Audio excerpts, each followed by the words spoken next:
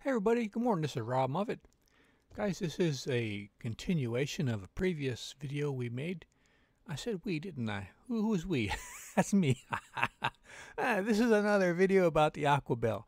I'm gathering my material and I've got the pump. I picked out one I thought would work and I got it. It came and I took it apart and I cleaned it. I thought I'd show you guys what I'm purchasing and how I'm preparing it for use. I purchased the Boyu ACQ 906. I'll leave a link to the one I got. You can get them on Amazon and eBay. I like Amazon better. You can get refunds easier, I think. And I think it's going to meet my requirements. And I'll leave a little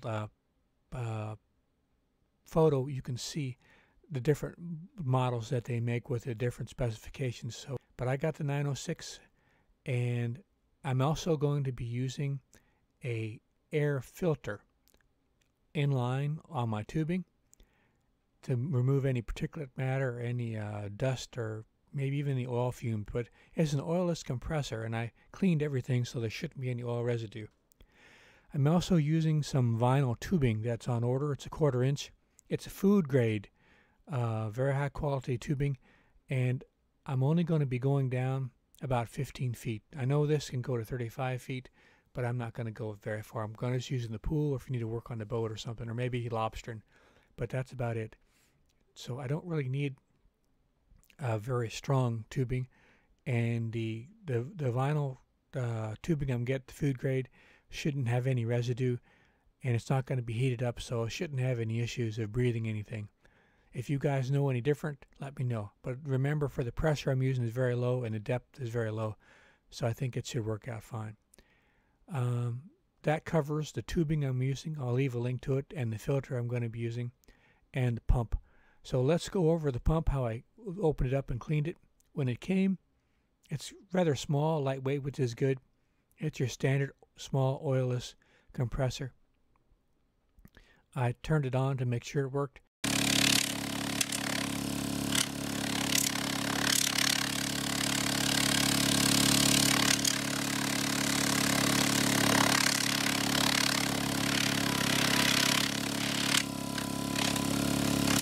And I took the cylinder head off, and which was very easy to do. When I did, I saw a lot of dust and accumulated debris on top of the membrane, and also the workmanship.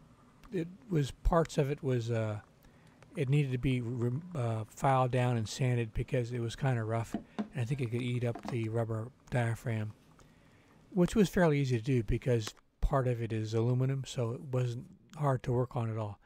I used the sandpaper for the outside, and I used a file to get down some rough marks on the edges.